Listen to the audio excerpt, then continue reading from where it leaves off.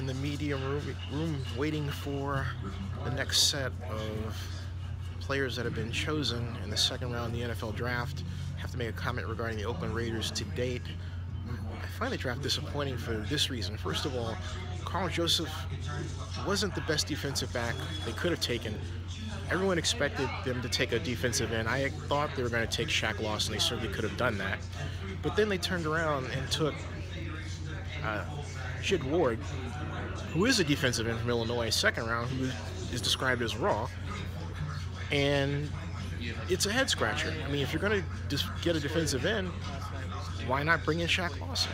You know, that's the kind of move this draft, unlike last year, that has a number of people scratching their heads. Karl Joseph reminds me, on the defensive side, with respect to the Raiders, as the modern-day variant of Darius Haywood-Bey.